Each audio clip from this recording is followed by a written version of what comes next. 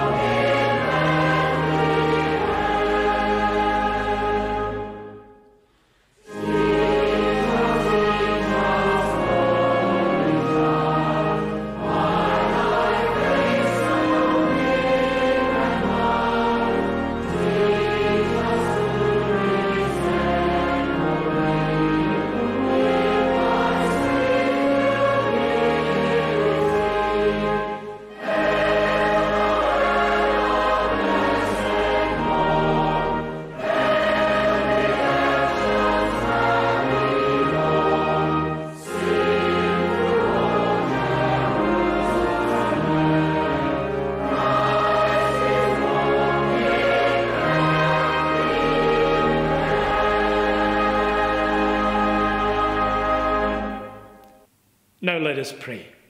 O God our Father, we participate in this service so that we may once again celebrate the birth of your Son, Jesus Christ.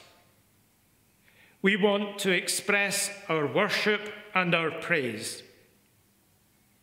Make us glad as we travel in imagination to Bethlehem. Enable us to clear a space in our crowded lives for him who at his first coming found no room at the inn. And help us to render fitting adoration to the Holy Child laid in a manger.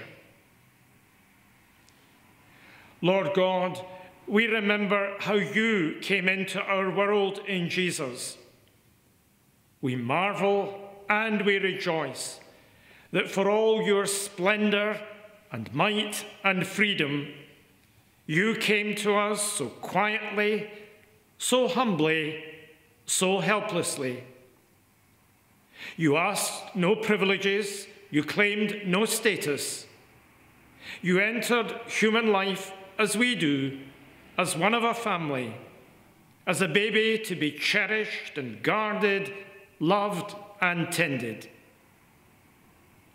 We praise you, O God, for those throughout the years who prepared for your coming, for the people of Israel, their prophets and their kings, struggling to grasp the marvels of your ways until they became a cradle for your Messiah. Lord, we ask you at this time to cleanse the unclean stable of our hearts and make ready there a cradle to receive our Lord through faith.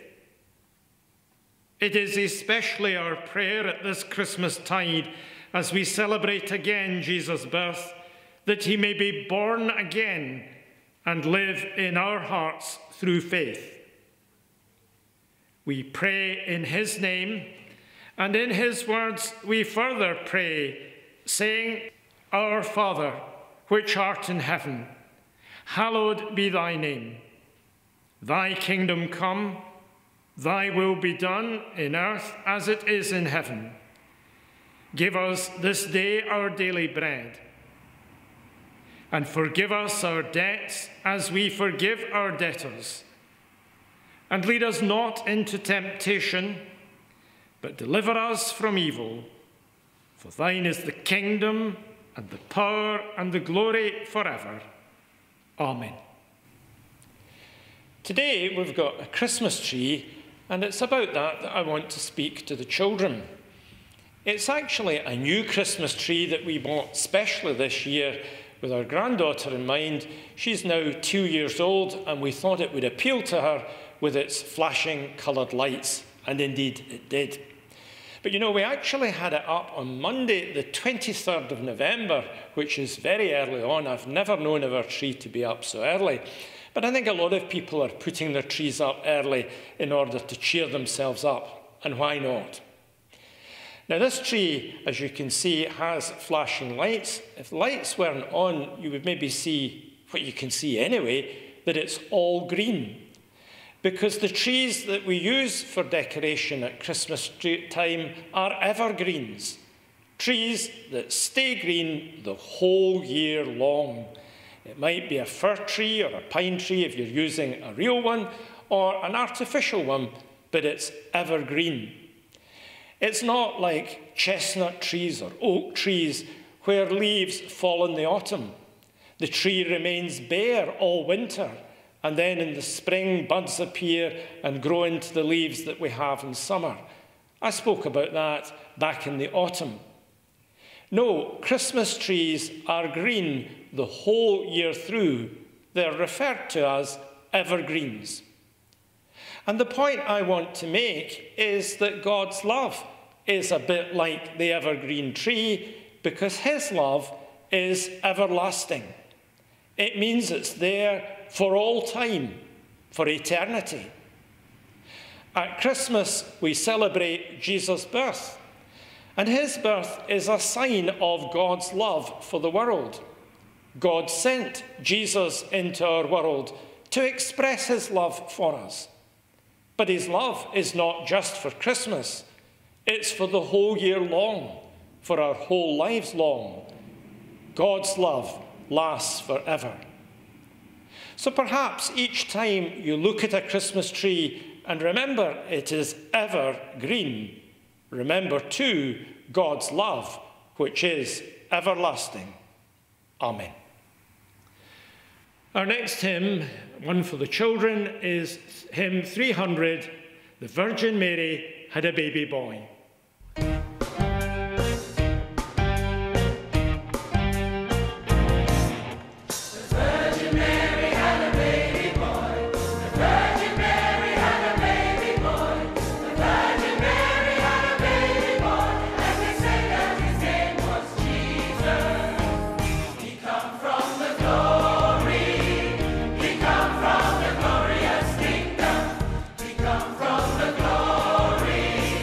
He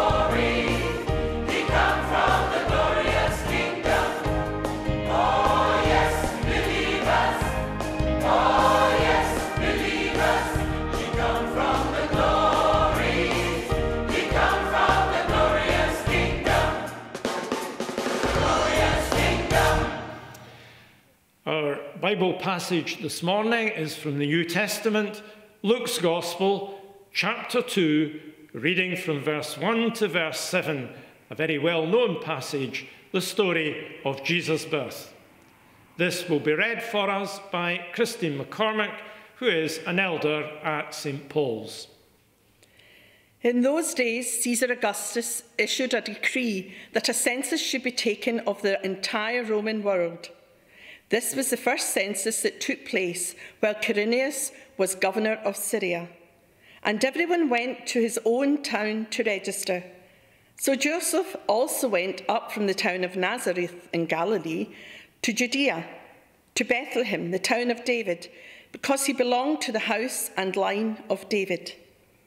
He went there to register with Mary, who was pledged to be married to him and was expecting a child. While they were there, the time came for the baby to be born, and she gave birth to her firstborn, a son. She wrapped him in strips of cloth and placed him in a manger, because there was no room for them in the inn. Amen. Let us again pray. O God our Father, we remember how there was no room at the inn of Bethlehem, and we pray for those who do not have a home of their own. And we pray with those who work with such families to find room for them in life. For charity organisations such as Shelter and all their supporters. For social workers and doctors who try to support people in such troubles. For authorities and councillors and officials whose awesome task it is to make houses enough for all. We remember how Jesus was born of a human mother, and we pray for all mothers, especially those who have lost the joy of motherhood, those who feel that somehow they have let their children down. May your love and power uphold them and restore them. We pray for all those for whom the approach of Christmas means nothing, for those for whom it means only more work and more money, for those for whom it will be a time of heartache, as they remember loved ones they have lost in the course of this year, and as they remember what Christmas used to mean for them. May new light in the darkness break for these troubled souls, and so may they find the secret of true joy. We pray for those who are sick and suffering pain. Exert your healing influence through the hands and skills of doctors and nurses. We pray finally that the day may soon come when peace and goodwill exist all over the world, not just at Christmas, but at every season of the year. We pray through Jesus Christ our Lord, to whom with you, O Father, and the Holy Spirit, be all praise and glory, now and forevermore. Amen. Our next hymn is 296, While Shepherds Watched Their Flocks by Night.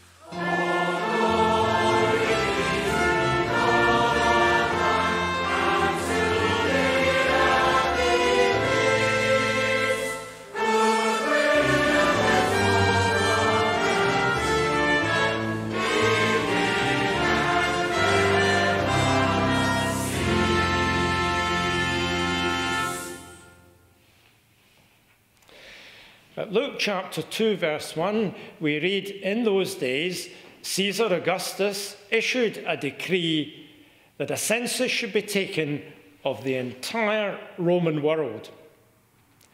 Now, this is one of the most famous passages in the Bible. It's well known by people who don't even come to church. I suppose it's been made famous through a whole host of nativity plays. Everyone knows that Caesar Augustus made this decree for the census. And of course, it meant that Mary and Joseph had to travel from their home in Nazareth to Bethlehem. It's a distance of 95 miles. Nowadays, it could be done by car quite easily in 2 to 3 hours, depending on road conditions. But in those days, the journey would take 11 days. Well, actually, it would only take 10 days, but given that 10 days is more than a week, they would take the Sabbath as a day of rest with no travelling, and so the journey really would be 11 days. They would take with them a supply of food. There would be cakes of bread, olives, cheese, eggs, and raisins. They might have used inns on the way, but in those days, inns weren't very desirable places, and they might have tried to avoid them, perhaps camping out in the open air. They would very probably walk. We usually imagine Mary travelling on the back of a donkey. Well, it is possible that a donkey was used, but you know, it's more likely if they did have a donkey that Joseph would be in the back of the donkey and Mary forced to walk. You might think surely Joseph would be more of a gentleman, but we have to remember he belonged to Middle Eastern society, which was very much male chauvinist. So the chances are Mary had to walk a long and difficult journey forced upon her because of a decree by Caesar Augustus. He took away their freedom for a reason, and that reason was that he was holding a census. Some translations of the Bible suggest it was for taxation. I actually think it was a combination of the two. It was a census leading up to taxation. But the point is this: the emperor's decree curtailed the freedom of Mary and Joseph and forced them to make a journey to Bethlehem, which was where Joseph's family originated, forced them to make a journey they would not otherwise have made. That curtailment of freedom strikes a note with us at the present time. For in this past year, we have had our freedom curtailed in a way that we have not previously known, because of all the restrictions and regulations that the government have brought out in connection with the COVID virus. We've recently been in level 4. We haven't been able to have members of our own family into our own house, and that has been a very strange thing. And although Christmas is approaching and we've got a bit more freedom, it's only up to 8 people who are allowed to meet out of 3 different households coming together for a Christmas meal. Things will indeed be very different this Christmas. We are having our freedom curtailed, and many people resent that. There have been demonstrations in London and other cities. What we've got to remember is the reason for it. It is for our own safety and well-being. You might feel very healthy and fit and able to fight against the virus. Fair enough, you might be very lucky. But what you have to consider is that it might be passed on from you to a close friend or family member who may suffer a worse fate and end up in hospital. Or even if your own family is free of it, we've got to consider the wider public, total strangers. As Christians, we are encouraged to love our neighbour. In the end, if the government tell us it is for the sake of the National Health Service not being overrun, we surely want to play our part in making sure that it continues to run smoothly. So we have to put up with a curtailment to our freedom. There's no point in protesting. It's not like the kind of protests that are going on in Hong Kong. Protests against a real curtailment of freedom by an authoritarian regime. No, it's not like that. It's for the common good. And just as Mary and Joseph were obedient to a decree from a foreign emperor, so we must be obedient to the rules laid down by our own government. But you know, God was able to use this decree made by the Emperor Caesar Augustus. He wanted his Messiah to be born in Bethlehem. Long ago, the prophet Micah had decreed, "Out of Bethlehem shall come a leader who will be shepherd to my people Israel." But the problem was that Mary, the mother of God's Messiah, lived in Nazareth, 95 miles away. And so God found a way to make it possible for Mary's son to be born in Bethlehem. He used the decree of a pagan emperor as part of his plan and purpose. You can see God can take things that would appear out with his control and use them to fulfill his purposes. He can take a disaster and bring good out of it. He can take our mistakes and bring good out of them. Sometimes we make unwise choices. Sometimes we disobey God and do wrong. But God can turn things around. He may have to work out a new plan for us, but he takes us from where we are and brings good out of it. This is well expressed in the story of Joseph with his brothers. You may remember we looked for several weeks in the autumn at this story, and we remember how Joseph's brothers sold him into slavery in Egypt. Later on, at the time of the famine, when Egypt had great preserves of grain, the brothers came to Egypt to collect grain. Joseph confronted them. "You meant to do me harm," he said, "but God meant to bring good out of it by preserving the lives of many people." This is what's known as the doctrine of providence. The doctrine that God is in control and that he is concerned for the good of his people. It's something we desperately need to believe in at the present time. But it's not always easy. When a disaster occurs, we wonder where it fits in with God's plan and how it can possibly be consistent with God's love. I have to admit that I cannot come up with explanations for disasters. But we need to believe that when disasters do occur, God can take them and use them to bring good for the benefit of all his people. A few weeks ago, I quoted a saying from St. Paul, "All things work together for good for those who love the Lord and are called according to his purpose." We need to believe that that is true.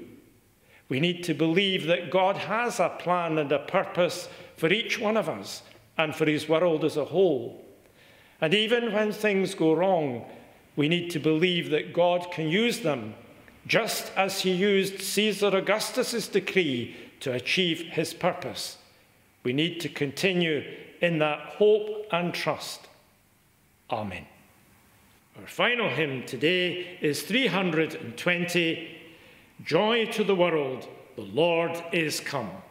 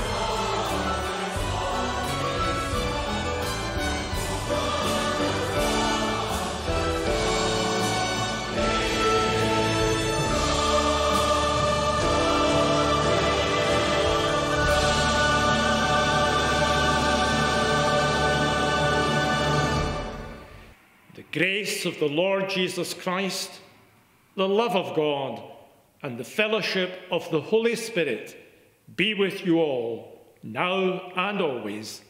Amen. They told me, pa-ra-pa-pam-pa, a newborn king to see, pa-ra-pa-pam-pa. Our finest gifts we bring, pa-ra-pa-pam-pa.